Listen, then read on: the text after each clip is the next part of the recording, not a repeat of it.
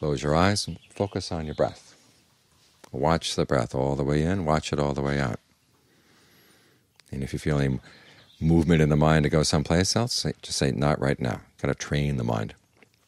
This is one of the paradoxes of life, is that in order to gain freedom, you have to train the mind first. We like to think of freedom means basically doing what you want to do. And training, of course, means having to learn things you may not want to do. But look at people who don't get any training at all. People who don't go to school, they don't have any knowledge, they can't get very far in life. Animals that haven't been trained don't do very well. You can't have them in your house. It's when you're well trained, okay, then you understand where your true freedoms are. Freedom is not just a matter of doing what you like, because then you're stuck with being a slave to your cravings. Your craving pulls you in one direction, you go with that. It pulls you in another direction, you go with that. The Buddha said it's like having 6 different kinds of animals all tied together with leashes. You have a crocodile, and you have a monkey, and you have a chicken, and you have a bird, and you have a hyena. And if they're not tied to a post, again, they go running off in different directions, and whichever one tends to be strongest is going to drag all the other ones along with it. It happens to be the crocodile. All the other animals get dragged down into the water and they die.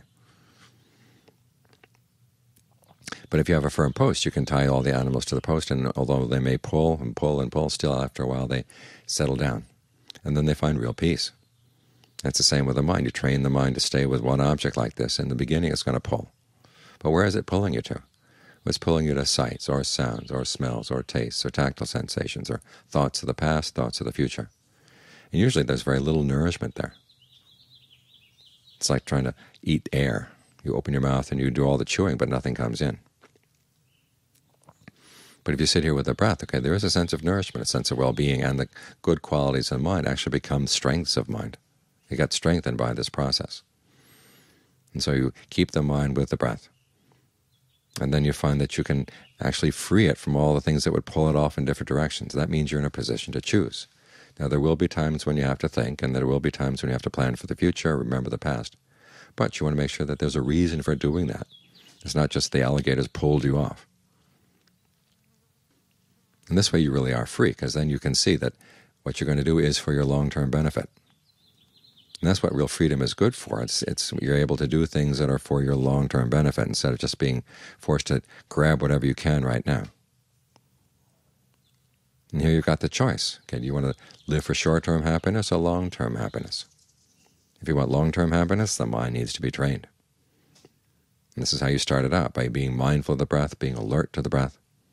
Mindful means keeping the breath in mind. Alert means actually watching what the breath is doing. And then you try to do this well. That's ardency. You try to breathe in a way that feels really comfortable. It makes it easier for your attention to stay here. It's good for the body, and it's good for the mind too. The body is refreshed by comfortable breathing. The mind has a good place to stay. It's a much better position where it can actually see all these things that are pulling it. The desire to go off to sights or sounds or smells, whether the alligator or the monkey or the bird. And you see them. Well, these are alligators, monkeys, and birds.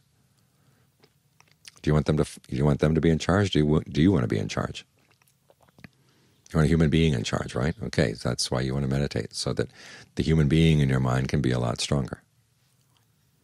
You have a firm post to keep all these animals under control. So this is where true freedom lies. We talk about tomorrow being Independence Day, the day where we celebrate our freedom. Well, our real freedom comes from the mind's ability to see what's for its own benefit, or its long-term benefit, and being free to do that, not being a slave to the cravings that will pull it off in other directions. So this is where freedom really gets good. You can find true happiness with it, instead of just the ordinary bits and pieces of happiness that we tend to jump at when we find them lying around on the ground. We can raise our gaze and see further along that there's something really good down the road. Well, it takes training to go down the road and to resist all the little flashy things along the road. But you get to the end of the road, you find it really is truly happy. And as you're walking along, there's a sense of well-being, that knowing that you're on a path that's going someplace instead of just wandering around following the latest flash on the ground. So try to keep this thought in mind, that real freedom means, where real freedom really gets good is where it's free, when you're free to find true happiness. We talk about the pursuit of happiness. Well, Buddhism is about the pursuit of true happiness, and the true there is really important. So always keep that point in mind, That's where the value of freedom lies.